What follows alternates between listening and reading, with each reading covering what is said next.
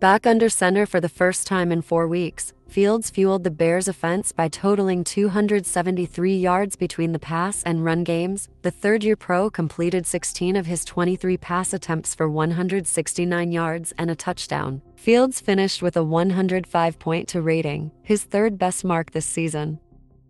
Fields took control of one of the league's top rushing attacks by carrying the ball 18 times for 104 yards.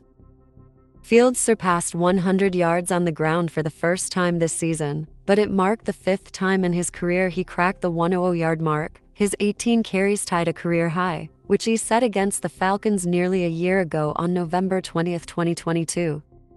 With 3 interceptions by the defense and a fumble recovery on special teams, the Bears recorded a season high in takeaways. Sunday marks just the 3rd time in Lions quarterback Jared Goff's 8-year career that he threw 3 or more picks, with the last time being Sept. 29, 2019.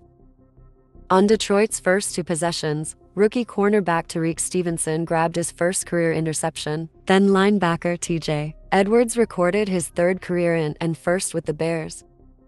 In the 3rd quarter, Stevenson forced a fumble on a Lions kickoff return, and linebacker DeMarquis Gates recovered it, which led to a Bears touchdown. Linebacker Tremaine Edmunds ended Detroit's ensuing drive with another interception, his 2nd of the season, which came off a tipped ball by defensive tackle Gervon Dexter Seoster.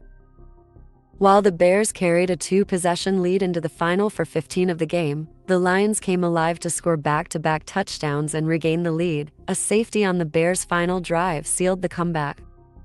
The Bears' star receiver hit a new milestone against the Lions, surpassing 6,000 career receiving yards and reaching 800 this season. Moore is the first player drafted in 2018 or later to reach the 6,000-yard mark.